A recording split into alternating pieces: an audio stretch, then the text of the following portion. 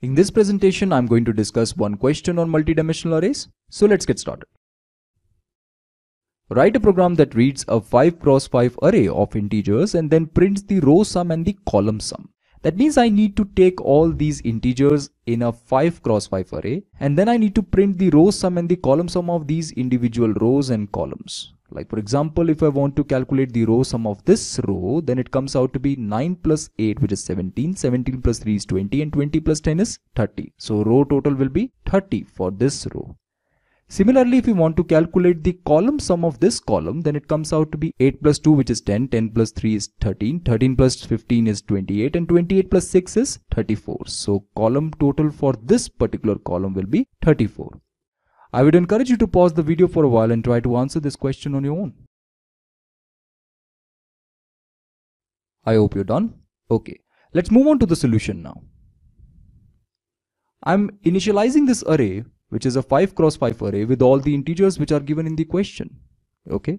After this, I require two variables, I and j. Here I indicates row index and j indicates column index. This is required to traverse all the elements of this array.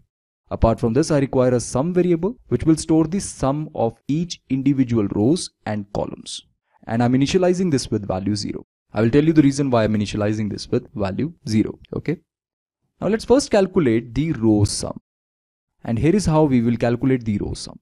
If I want to traverse a two-dimensional array, then I need two for loops, right? Where one for loop is nested within another for loop. Here I indicates row index and j indicates column index. The idea is to move the column index while the row index remains static. Then only we can calculate the row sum, right? So for this purpose, I'll take I over here and j over here. When I is 0, this will go from 0 to 4.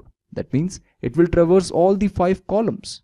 Inside this for loop, we can see we have one statement which says sum plus equals to aij, which means sum is equals to sum plus aij. I is the row index. When row is 0, column will be 0, 1, 2, 3 and 4. That means when row is 0, column will be 0, 1, 2, 3 and 4.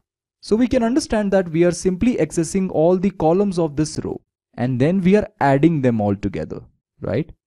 Initially sum needs to be 0 because when we are taking this element, then it should not add to any other element. For this purpose, we will simply add this with 0 and therefore the sum will not get affected and hence sum will contain value 8. After this, when second element came, then it will get added with 8 and it will give the sum 11. And when third element came, it will get added with 11, which gives us 20, right? This way we will calculate the sum, and after completion of this for loop, we will simply print the sum on the screen, right? And then again we will set this sum to 0. Because the previous sum which we have calculated is for this particular row. And the sum that we have calculated for this row should not affect the sum of the other row. That's why we need to set this sum to 0 once again, right? After this, the I will get incremented. That means we will simply jump from this row to this row, right? And then again the same process continues. This is the way we can calculate the row sum. Now, how we can calculate the column sum? The idea of the column sum is also very simple. Here the difference lies in the for loop.